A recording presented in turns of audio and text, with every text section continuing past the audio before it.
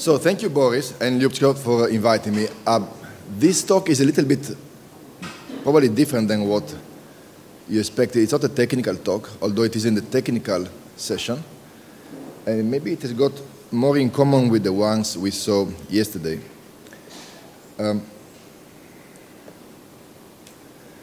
So what I would like to think about is reflect on some of the things that have happened in the last year in my field that have made headlines in the news. And we actually see a lot of artificial intelligence and big data featured in the media these days. And one big story has been the one about fake news. So it was all over the newspapers, the idea that fake news somehow affected public opinion. And there were endless calls for finding some technical solution, and there are research projects and so on. And this is, if you haven't seen it, how fake news look like. They actually are little news items with slightly unusual URLs, perhaps. And the only difference is the news they give are not factual, they're not real. But other than that, they've been seen millions of times. In this one in particular, they've been seen many, many times. A few months ago, we found out that a firm called Cambridge Analytica was part of the campaign for Brexit and for Trump, and they were making use of propaganda techniques that are new, and based on psychological profiles of users, they were able to target ads in a more effective way. And they took credit, incredibly enough, for Trump's success. And again, this year we found out that many states in the US are using software as part of court decisions about releasing prisoners on parole. And that also created a little scandal because this software was tested and people saw that perhaps it wasn't as unbiased as advertised. Last year, the insurance company Admiral deployed a method to choose your insurance rates based on your Facebook content. It was quickly withdrawn, not because it isn't working, but because Facebook didn't like the publicity that came from it. And then, of course, we are still trying to figure out this other older story, the surveillance story. And the question is, what is going on? How come all this is happening now? And the journalists and the media, and I get a lot of calls from journalists, they try to understand what's happening and how many strange coincidences are bringing machine learning to the news. Because all these things are about big data and machine learning. And the answer is, these are not coincidences. This is not a random moment in which by chance 6 or 7 things happen at the same time. And so I thought I would spend some time reflecting on what is happening today. Why are we seeing all this? And what can we see next? So the short answer is nothing new is happening. This is actually a very old story that we've seen over and over again, just with new technology. By the way, I will be skipping slides because I made too many. So if you see something passing fast, ignore it. 2 different technologies have converged or are converging. One is the emergence of one single global unified data infrastructure over the past 20 years. And the other one is a major paradigm shift in artificial intelligence, again, in the last 20 years. These 2 things are converging, and they are behind what we see. So if you're not too young, you will remember the days when we had separate communication media. We had telephones and mail, banking and television, radio and newspapers and shopping, and everything was a different part of our society, separated. And but they've been converging incredibly fast. So a child today will not really know why they have different names. These are all different apps on the same iPad. And they just do the telephone, the mail, the banking, the shopping, the TV, the entertainment. It's the same medium. The convergence happened in a sort of spontaneous way, initially. And it disrupted a lot of the business models we had back then. In fact, it was hailed as a major positive disruption. customers started buying from producers directly. Artists could sell their music directly to users. The newspapers were completely disrupted. Their business model is gone. You can get the news for free directly from the journalist or from the blogger. Advertising was the first industry to be completely transformed by direct automatic ads given by Google. And now, at some point, people acquired the capability of broadcasting a video, publishing a book or an article. Just think about the word I remember, and many of you may remember.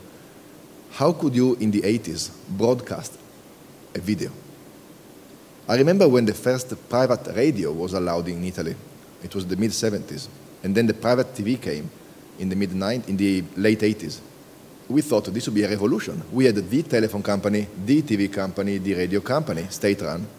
And we thought, finally, somebody is breaking the monopoly of the mediators. It was called by some observers disintermediation. You disintermediate. You remove the key gatekeepers, and you start this new world. So the promise was one of disintermediation. And you could see the obvious power shift that would follow from that. In that world of the 80s, I remember it was so hard to communicate or do business without the gatekeepers. People really suffered. We had a comedian in Italy who said something wrong about the wrong party on live TV, and he never worked again. Out. This was it. In fact, he's part of the story because he hasn't disappeared yet. So the idea of not needing gatekeepers was powerful.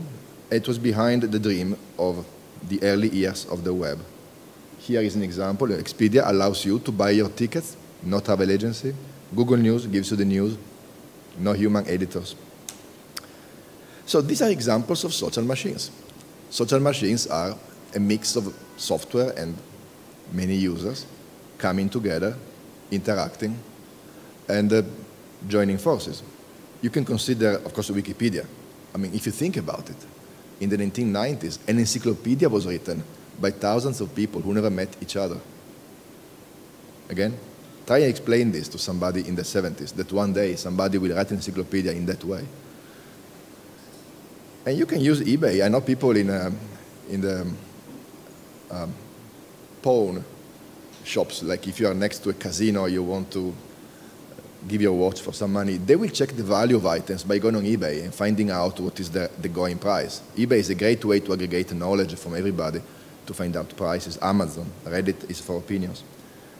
And then, after that, Facebook was created, 2004. Twitter was created, iPhone, iPad. And all of these words we give for granted today, the hashtag, the follower, the trending thing, these are all in the last 15 years. Facebook today has 2 billion users. So it's easy to forget how quickly this transformation went. And this is not a transformation in the sense of changing the heating system or the steam engine, which is remarkable. This is a mass communication medium. So anybody familiar with McLuhan would know media are not neutral. Media, by structure, have their own agenda, so to speak. And that is being a major media transformation that we witnessed in our lifetime. And meanwhile, at the same time, artificial intelligence was undergoing its own revolution. By the mid-90s, we all could see that the traditional way wasn't going to work after many years of trying.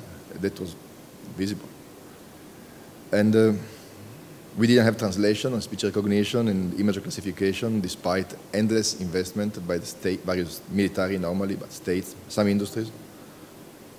The idea of logical reasoning hasn't worked. Statistical methods emerged, and the combination of statistical machine learning with vast amounts of data somehow made it work. We called it data-driven AI.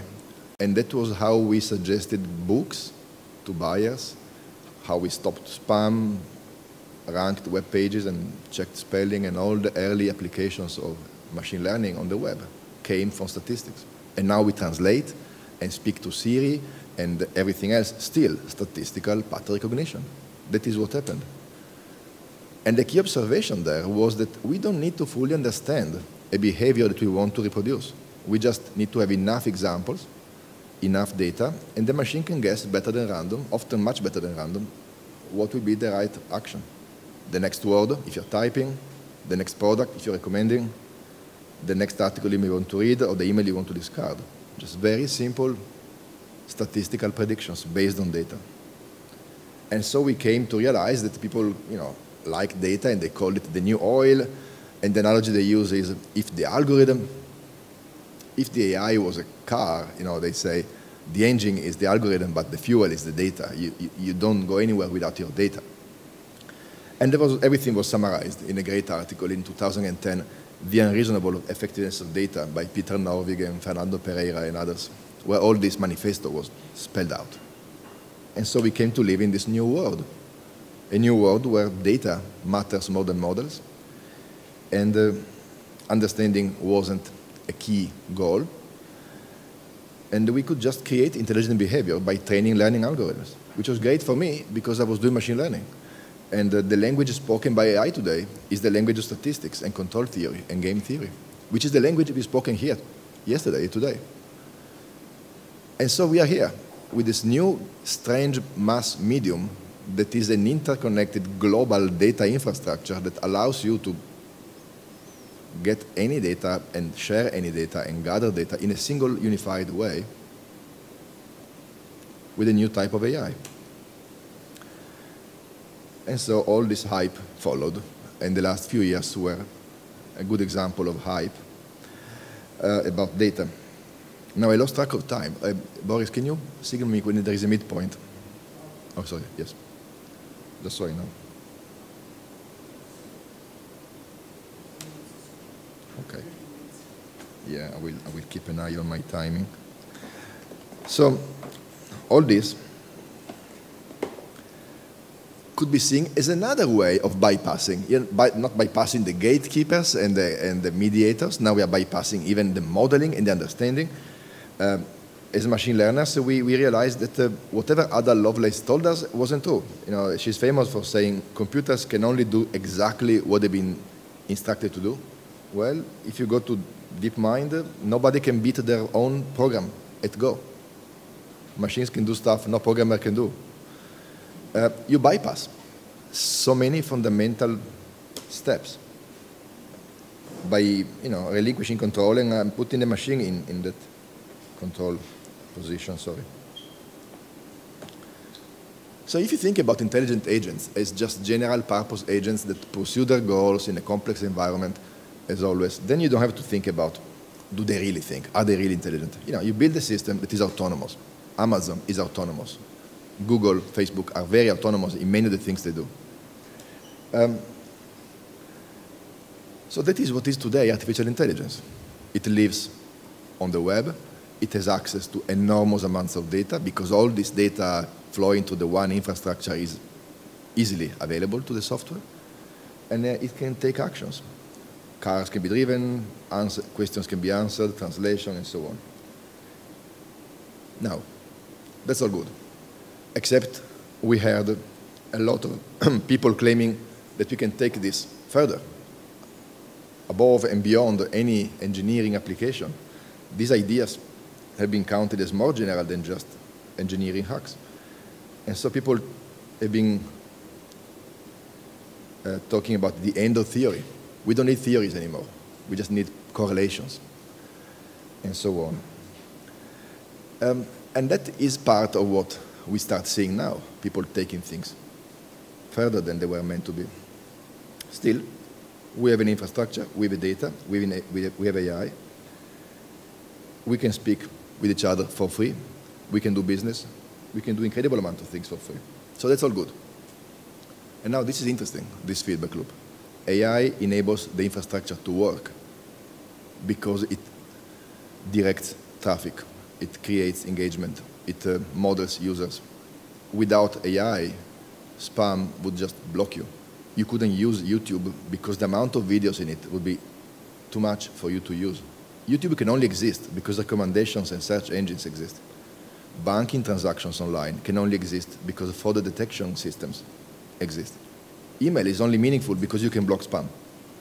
And Google is only meaningful because it can quickly sort out all attempts to spam it. So AI enables the infrastructure enables AI, and they feed onto each other and accelerate.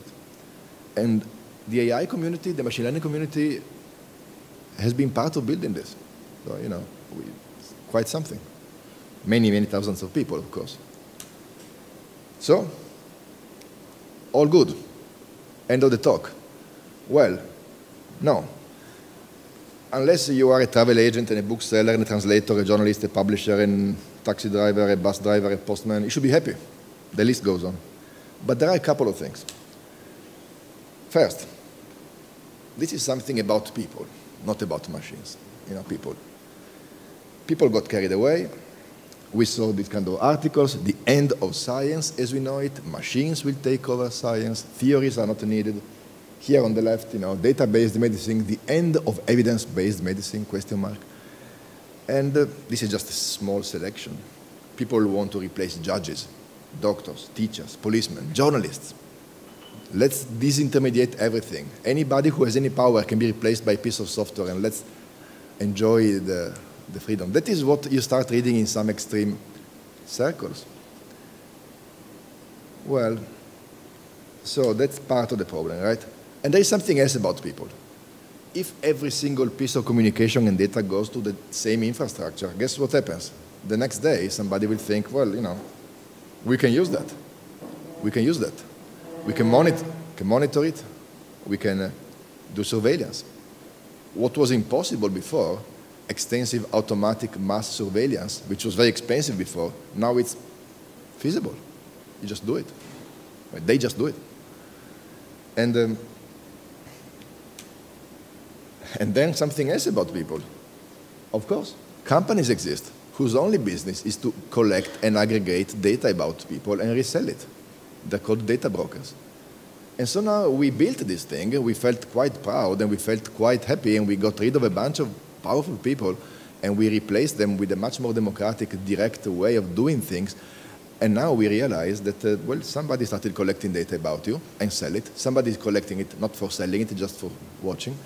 And somebody starts arguing that we don't need any more expertise because machines will replace the need for expertise. And these are, you know, not surprising. People have tried this for a long time. And this new medium is not the same as a copper cable linking to telegraphs. This medium can understand its content. It can stop some and recommend others.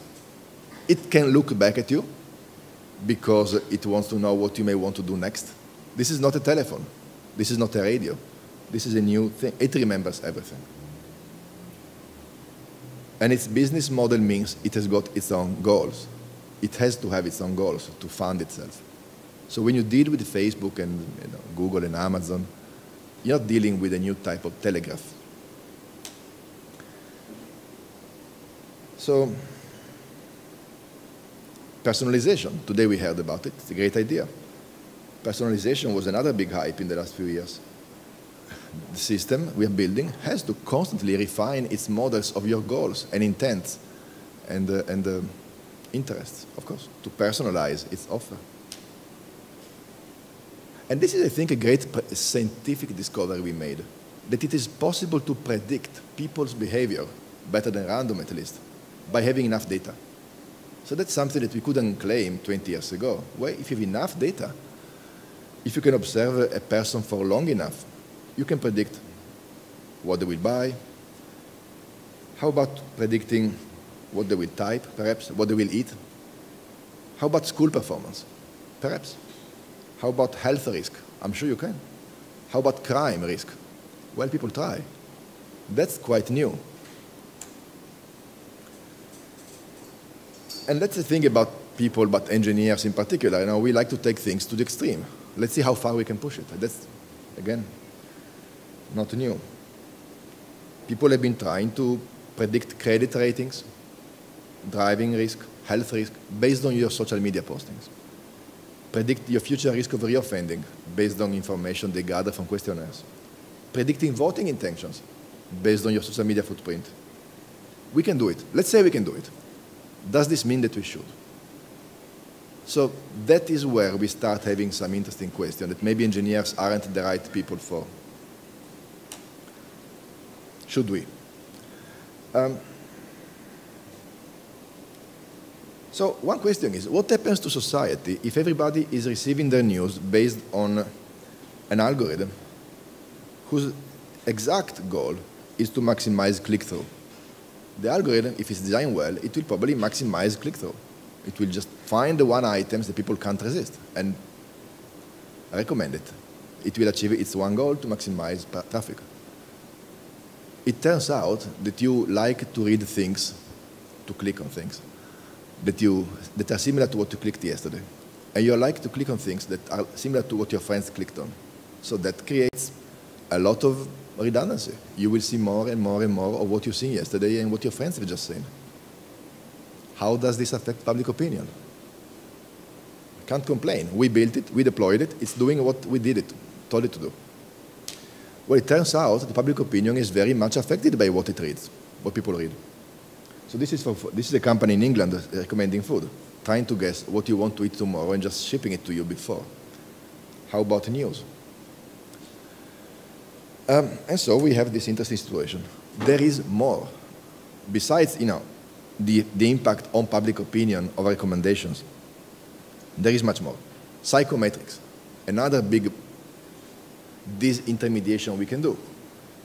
Instead of the science of psychometrics, where you try to infer latent psychological traits in people from testing them, from observing them, some people discovered that you can actually do a lot just by analyzing what they post and what they like and what they click online.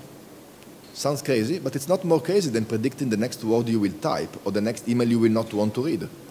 It's not too different. It's still inferring latent psychological quantities. And so somebody invented a system called My Personality. It was a funny game online. 58,000 people took the test. That gave the training data to the company. The company trained the model, and they were able to show that you can predict the 5 key personality dimensions very well based on social media activities, likes, posts, and so on. And so it was not surprising when Admiral, the insurance company, proposed, let's use this information to give you discounts. If you are a safe type of person, you get a discount. Everything seems to be sensible. But then you think again, well, these people were posting stuff online and liking things online. Maybe they were underage. Did they know they were going to affect their future credit opportunities or insurance rates? Probably not. Is the thing working for real? How about predicting IQ? Can employers use psychometrically inferred quantities from the web when they recruit you? Is it acceptable? We don't know. We don't know. But the point is, machine learning is doing what it was meant to do. It's bypassing complex modeling by finding a statistical shortcut based on data. If you give me 58,000 people's psychological tests and their output, and if I can make a machine learning thing in between, well, somebody will use it. Dynamic pricing is bigger than just insurance. You can choose prices for other things. How much will this person be prepared to pay? Let's predict that, and let's charge them just 1 penny less. Why not? Why not? So these things are possible. So the concern is really quite philosophical.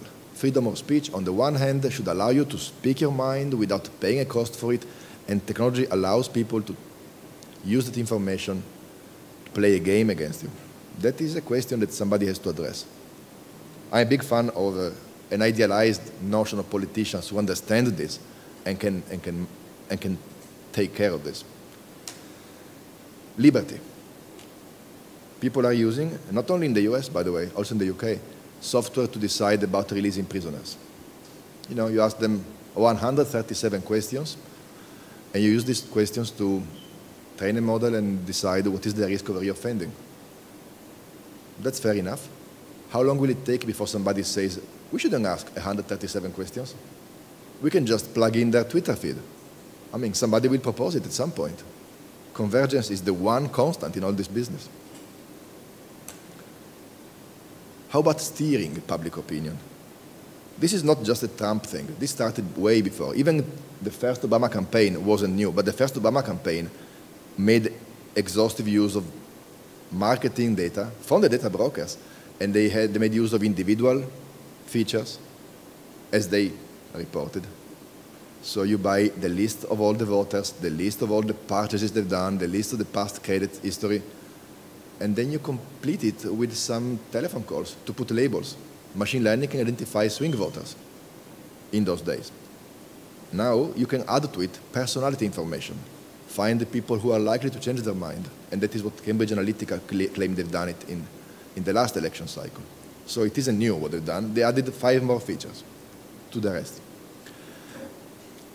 You can do it. Let's say we can do it. Should we do it? Should we have a list of people and the prediction of what they might vote for and then send somebody to their home, knock on their door? I don't know. But I would like somebody to ask this question. Maybe, maybe Cambridge Analytica and the other companies are just hyping up their product and kind of selling it bigger than it is. Let's say they cannot do it. Well, somebody else next year may be able to do it. We still have to think about it. So, nudging, recommending, micro-targeting, rewarding people, these are all ways to shape users' behavior.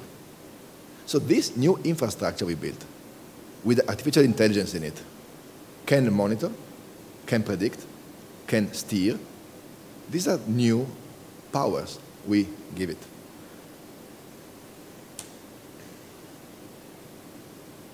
Now, I need to skip a bit. And here is my point about disintermediation. We felt very proud. We got rid of middlemen and gatekeepers. But we find out in 2017 that we actually replaced those with algorithms. We didn't remove them, we replaced them. As it always happens with gatekeepers and middlemen, our little revolution gave us just another round of the same. Just these are machines. And they decide what you read, what you can sell, what is the price, how many followers you can get. That's managed by a machine. But we don't have anymore the journalists and the editors. A lot of these recommendations are done by machine. So if I put a fake story, there is no human anywhere between me and the ultimate user. If you ask, block fake news, not so easy without humans in the loop. And humans were the point of removing the humans was the point. And now we find it's very hard to run a newspaper without humans.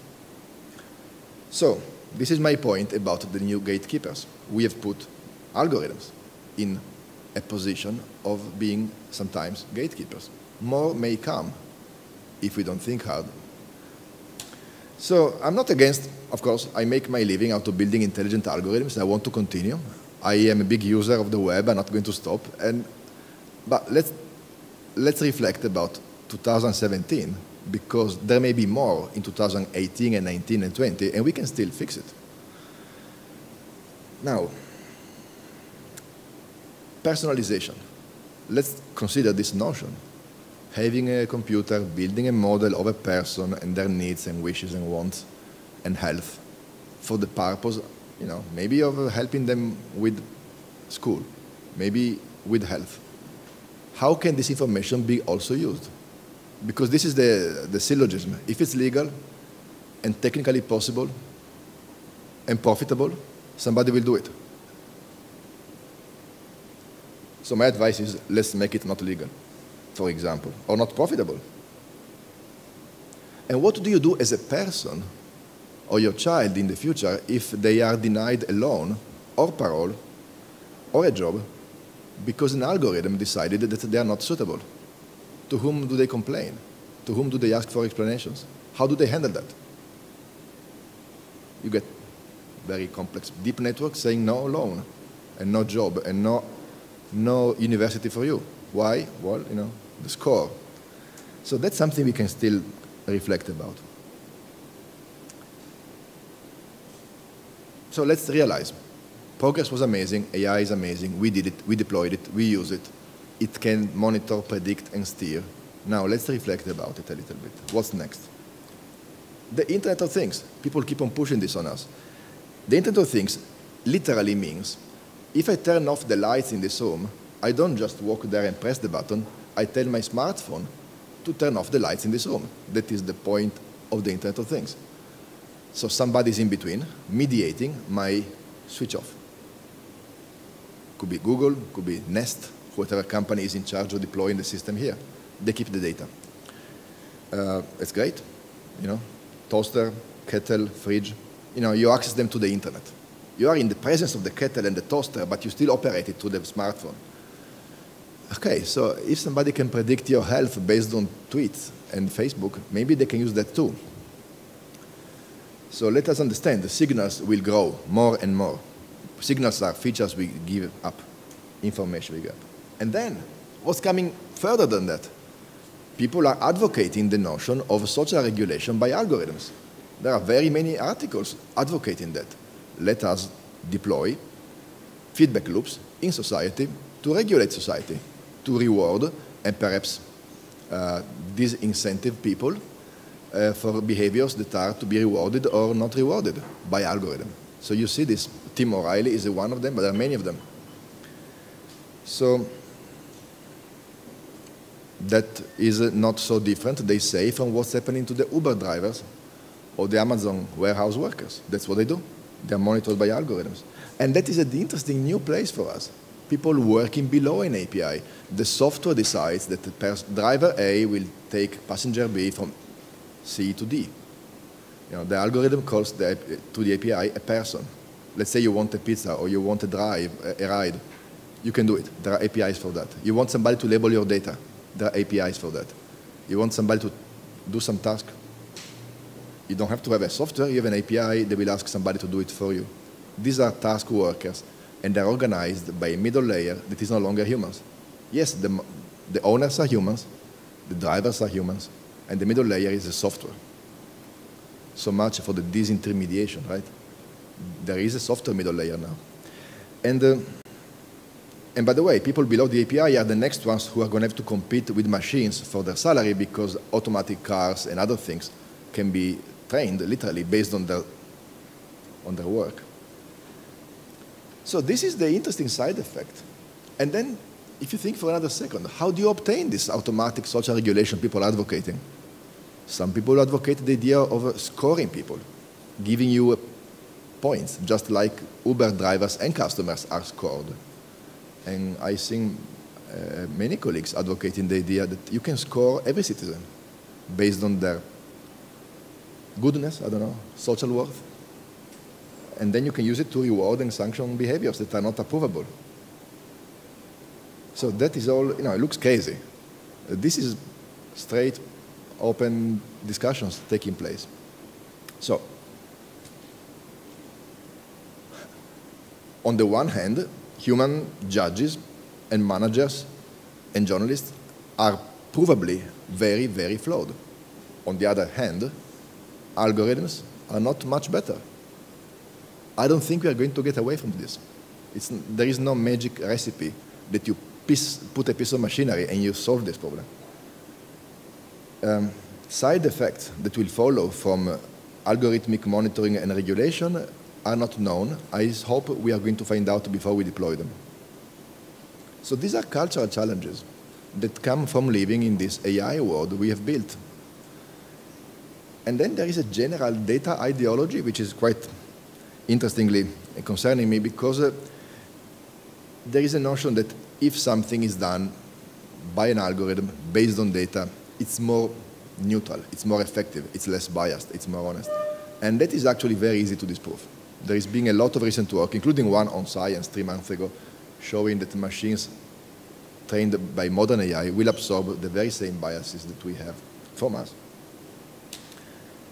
So, questions, right? So we have a social scientist. My group is a group of engineering, but we have two philosophers working with us. We are very serious about understanding what we can do about this. We want to continue developing the technology.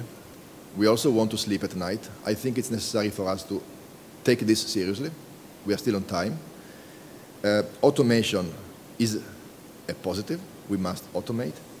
But remember, by the way, we can't go back because we phased out everything else. There is no longer the previous infrastructure we removed. We are stuck with this one.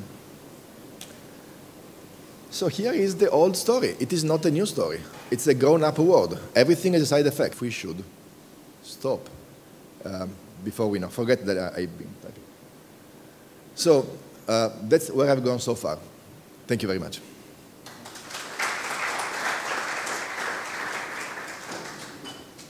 Okay, questions?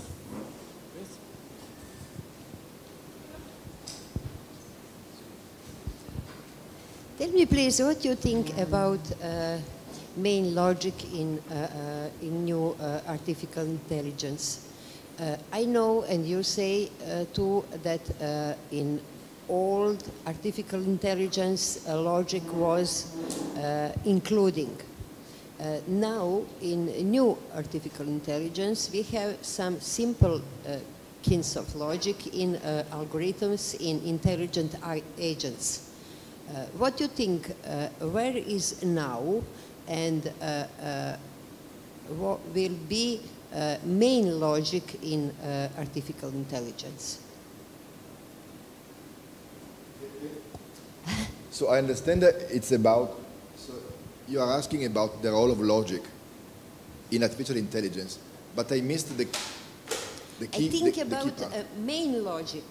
You know, simple logic rules now is in intelligent agents, in algorithms, in actual artificial intelligence. What's happened with main logic? Main, you mean the normal traditional prologue type of AI? Which is main logic? I never heard about main logic. What is main logic? Okay. Never You mean mind. just logic? Okay. I can tell you something general. What do you think when some system working automatically, that's all what you explain, work automatically, and where is main idea? Where is God of artificial intelligence? God of intelligence. Yes. Wow. Thank you. I hope I understood correctly, because these are quite subtle things. So my position about the role of logic in AI, I will clarify, and then we can talk about your question about the main idea behind AI. My position about the role of logic in AI is that one day we are going to need it again, in the sense that so it is true that for the first 40 years, we were driven by this misunderstanding that the most intelligent thing we can do is to play chess and prove theorems. It turns out that was not at all an example of intelligence. It is something we can build. We built it. I believe that intelligence evolved in history before humans, before language, and before logic, and it was good for chickens to not be eaten by a fox.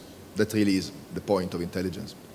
So the idea that mathematicians in Stanford decided the symbol of intelligent behavior is theorem proving, and they use this booklet by Polya to shape everything. It tells you a lot about mathematicians, really, not about intelligence.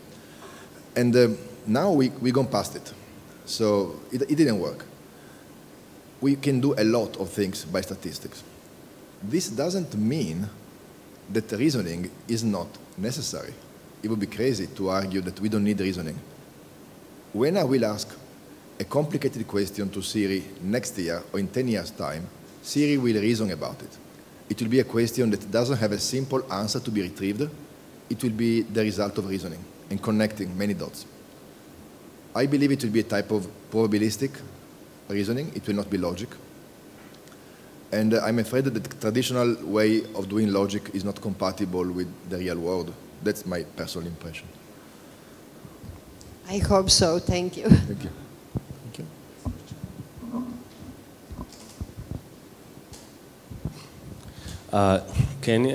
Do you think it's possible that artificial intelligence, even though it's not based on logic or it's based on data, it could somehow help, try to help to solve mathematical problems, which is a primary logic?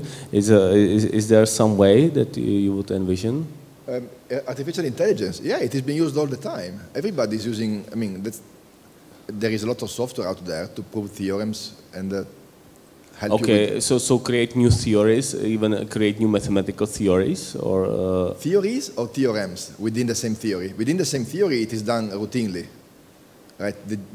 Deducing theorems from a set of axioms is done very well for a long time.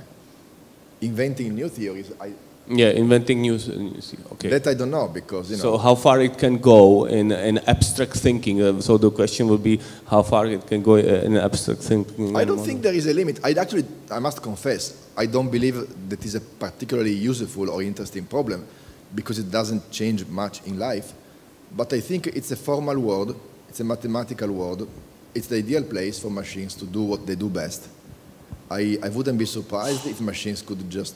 That is actually quite analogous to the recent success in Go and in chess. That is not a different type of domain. It's quite a formal, clean domain.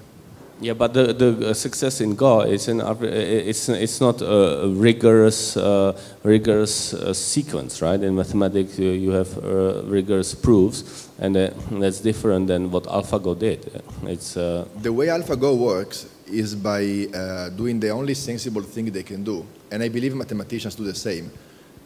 Nobody explores exhaustively every possible deduction of every possible combinations of axioms. There is a notion of search, and AlphaGo has found a very good way to search, and the people do the same. I think that AlphaGo can help in that, but I'm not sure that it's exciting, but proving theorems will not be the main legacy of AI, for sure. What's happening today is that we deploy the AI in the center of our life, of everybody's life, not the mathematician's life. Everybody in this room today, from the time they woke up to now, have been using some artificial intelligence in the form of a search engine and Google Maps and a cache machine and a Facebook and a Twitter. We can't avoid it anymore, and we don't know what it's doing to us. So the theorem proving is fine. My question really aims a little bit on that. Could it happen that human intelligence becomes totally obsolete? That's the question. Again, once more, I don't think it's impossible, but it will not be because theorem proving is done by a machine. It will be for other reasons, because there may be systems out there that have too many moving parts, too many moving variables for any human to comprehend, and in time, machines can understand them better, like managing air traffic or something. So that is possible. That is why we build these things ultimately, because there are domains where humans aren't very good, and yeah, that's possible. But it will not be what you think, though. You will not have a conversation with it. You will build a very intelligent system. It will do amazing behaviors. It will probably outperform you in so many ways, but you still will not have a conversation with it. It will be something else. I'm very glad you just said that, because that's exactly my question. So isn't the problem that you will not have a conversation with it? Is it the problem that all the human decision making, and this is actually where I think logic is very important, but that aside, is that you can probe, query, and judge in an interactive process those decisions, right? And a human decision maker has to kind of dig deeper into contextual variables, into common sense understanding of the world and so on, to justify their decisions. But I don't agree. Also, let me just qualify. We are surrounded by intelligent systems, from the octopus to the orangutan, from the chicken to whatever, the ecosystem. But they don't make decisions for us. They do make decisions around us all the time. So we have dealt with intelligent agents for all our existence, and we never once tried to complain that the octopus doesn't know what it means to be human or doesn't answer. If I want to make eggs, I will have 10 chickens at home. So I'm not denying that that's intelligence. But my point is that when it comes to these ethical problems and to these social problems, I'm trying to get. If you let me. Right. So it is now we invented one more type of intelligence, which is specialized in doing one more thing. Maybe it's not a chicken, but it does one thing very well: selling books, retrieving blocking spam. It is naive to expect I can have a conversation with a spam filter. So maybe we think that there has to be somewhere else a higher form of intelligence that can converse with us. But if you start building these things, you will realize the automatic sentencing software is not different than a spam filter. The spell checker is not different also. Every single one of them are the same thing. None of them is designed to have any other awareness than their own task. They are quite focused. So the idea of having any conversation with any intelligent machine is just besides the point. This is not what they do unless you make them. And if you make them, you will face a lot of paradoxes because they will tell you after 1 minute, even humans make decisions without deliberation. And it's only a follow-up process we do later to rationalize. So no intelligent system that I know of knows why it's making the decision. They don't know why. They just make it to achieve their goal. But we make this the foundation to regulate the decision-making. Well, we don't make it, but the foundation, I mean, the design of the system. Through law and through norms and so on. I mean, that's the foundation of it, right? I mean, you go to court in the end. I'm sorry, just a moment, Alexis. No, just to make it clear. No, we build systems to accomplish their goals, and they will accomplish those goals. If you want the system to minimize the reoffending risk rate, maybe it will. If you want to maximize the rate of rehabilitation, probably it will. The point is, the one single individual who has been convicted, they will not have even the notion of having a conversation because this is going to be a statistical system. So basically you're saying everything else that we have to do about the regulation and so on will happen outside the system. Oh, it's just a social debate. That's my point. There will not be a technical solution. People who keep on thinking that there will be a bunch of engineers at Google inventing a new algorithm to fix this are, well, let's say they are deluded. This is not something we fix by engineers and machines. This is something for society and a parliament and a discussion. Alexis was waiting. Okay. Well, I happen to have a PhD in automated theorem proving, which we mentioned just now. So I just have a remark. I think that with the advent of machine learning, which brought us some really great things, maybe the importance of automated theorem proving is right now a bit undervalued. And I think that it is much more promising than only giving you proofs of mathematical theorems. Because what mathematical proofs are is that very often they are actually explanations of a kind. So if we intend to make a system sometime which is intended to explain something to a human, what you will actually be doing will be automated theorem proving. Call it a theorem or whatever, because explanations are actually proofs. I know. I heard this all the time. I personally don't think, I have to be honest.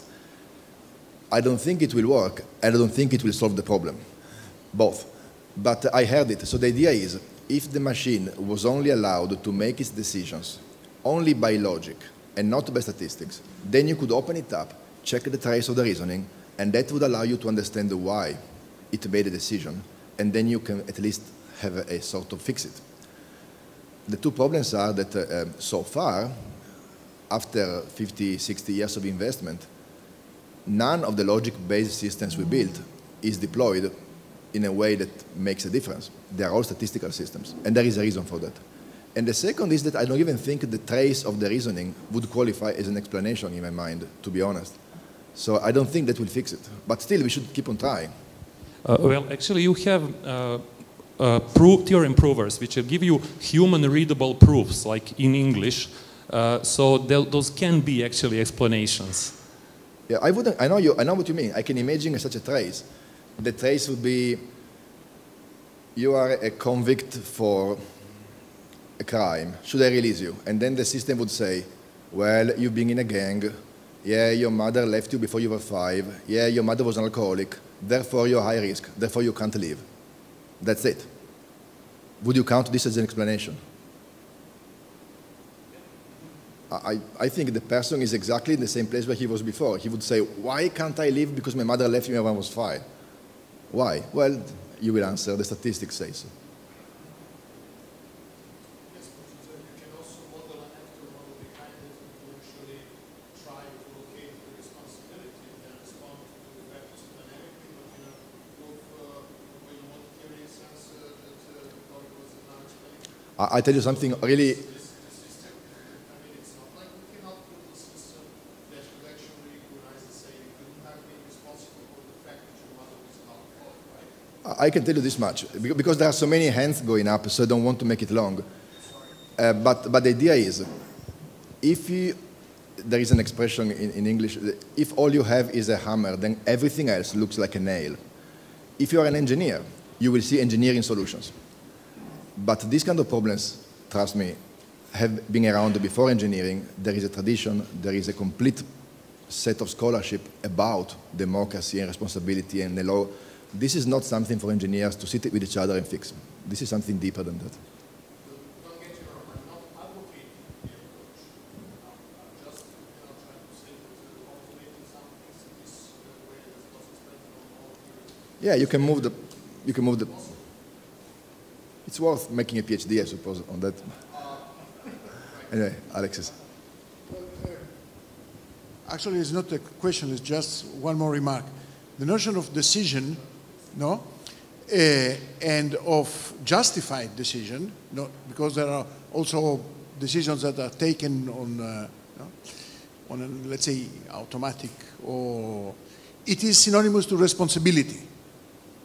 No, in decision theory, we identify as decision maker the one who is responsible for the decision, so who pays the consequences, no, and for whom we model the consequences, no.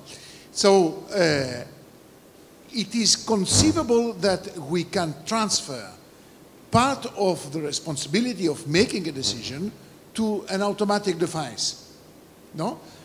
Actually, it's what we do when we allow Amazon to recommend us a book. No, because it makes a suggestion, which is a decision, on behalf of something. No, so and the frontiers of how much responsibility we are ready to give up to a machine have been pushed along the time, even before software, for several reasons, and I suppose it will be the case also in the future. The debate of how much we have to take care of what AI is doing today is exactly how much responsibility we are ready to give up towards an automatic device. Yeah, so that's a good, the word is important here. So we are building autonomous systems in the purely, literally Greek meaning of autonomous. So if they are autonomous, who is responsible for their actions? That's the point. I think we need to face it at some point. They are, self-ruling, they are self-controlling. If you were controlling them, you would be responsible, but they wouldn't be autonomous. So we have this for automatic cars. That will be a test. We are going to develop that concept there, but it will be transferable to everything else. But organizations already have achieved the status of legal personhood in many countries, and so an organization can be responsible for its actions. So some legal precedent is there to consider a piece of software as a legal person.